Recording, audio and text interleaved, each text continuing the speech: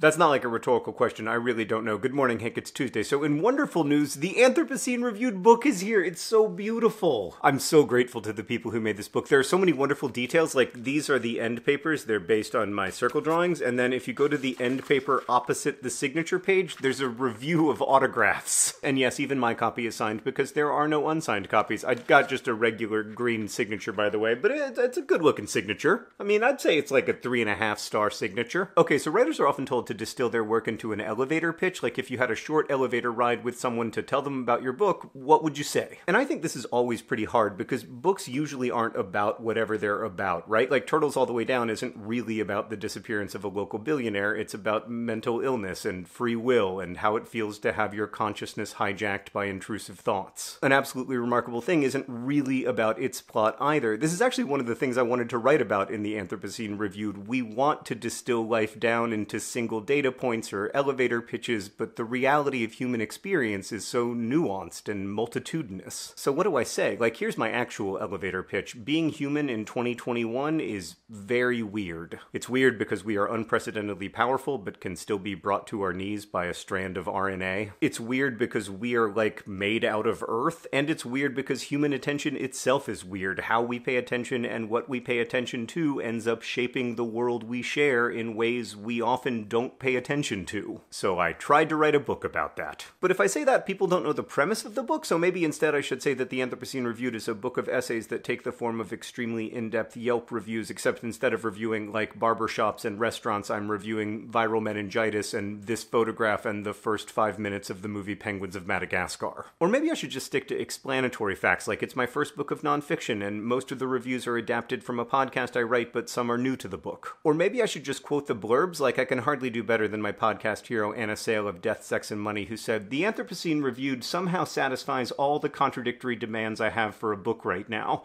It stimulates my brain while getting me out of my head, while taking me to faraway places, while grounding me in the wonders of my everyday."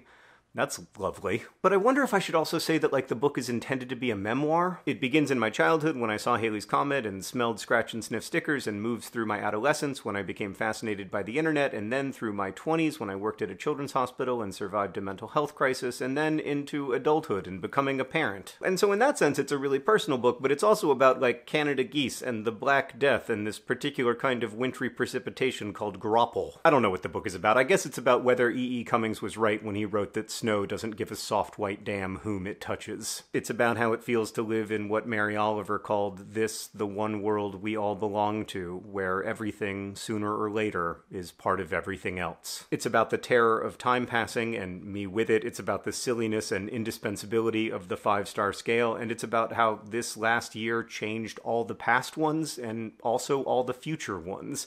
But that all makes it sound quite serious when hopefully it's often funny. So yeah, I don't know. If you've listened to the podcast, maybe you know what the book is about and can tell me in comments, because I cannot seem to figure out how to talk about it. I do know, however, that signed copies of the Anthropocene Reviewed are available for pre-order now, and that Grace Hahn's cover is so lovely. Alright, Hank, I'm off to figure out what the Anthropocene Reviewed is about and then pretend I knew all along. I will see you on Friday.